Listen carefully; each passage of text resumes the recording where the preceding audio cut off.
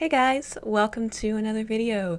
It's our second to last day of this month-long painting a day challenge, and I knew that I wanted to paint a flower today, and I had originally sketched out some thumbnails of different ideas with multiple flowers and different types of flowers and like a bouquet of flowers and different arrangements and watercolor effects and all kinds of fancy exciting stuff, which I do want to do in the future, but remembering what I said yesterday about feeling burned out, I wanted to do something that I knew I would actually accomplish and also that wouldn't take me so long that I would quickly get burned out. So I decided to keep it much simpler for today's painting, and I also decided to paint probably my favorite flower, which are poppies. I really love poppies.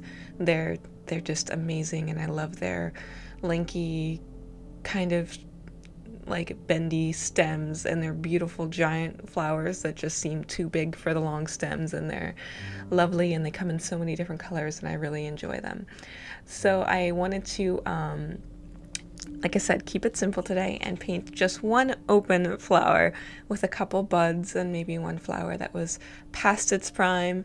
And it was a really kind of nerve-wracking experience at first. Like these first few layers, I started out very tentatively. I was just super nervous about putting colors in, and I was so worried about putting things in the wrong spots and not being able to get the values in properly.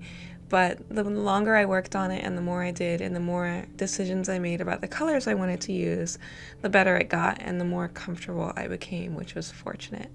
I'm also testing out, I think I used them maybe in the last video or two as well, some new calligraphy brushes that I got, and I will hopefully be reviewing these for you guys relatively soon.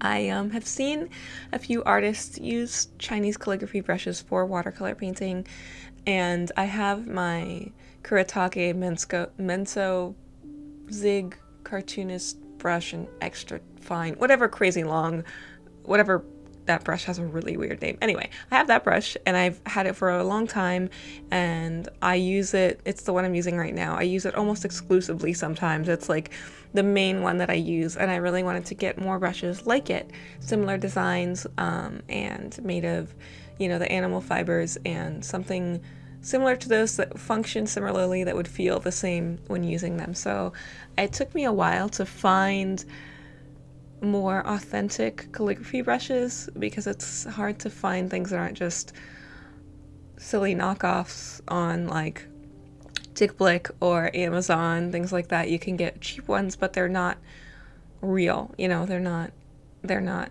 legit authentic, I guess is the right word. And I wasn't necessarily looking to spend $200 on each brush or anything like that. I just wanted to find something a bit more authentic, and eventually I think that I did. So once I have tested these brushes out a bit more, I want to talk to you about them. I think I got a total of like 7 brushes or so I'm using them intermittently and using different ones. I used 2 of my new ones for this piece, and again, you can see, ended up with my go-to brush the most. It's still definitely my favorite brush and the best one that I have, probably, but I'll be talking to you guys about those other brushes soon.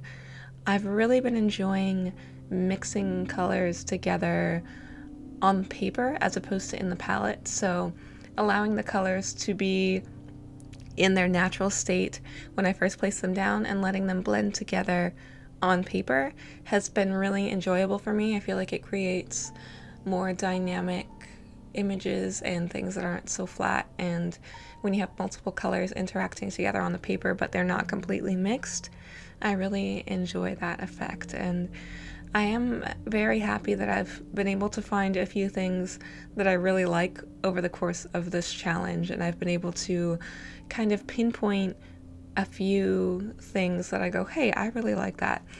And I'm really happy that I'm allowed this to be a bit more sporadic in not just drawing the things that I already know that I like, because I also singled out things that I just want to take an effort to incorporate more into my pieces, like flowers today, and buildings like we did yesterday, and animals, and all of those kinds of things I want to include more in my pieces.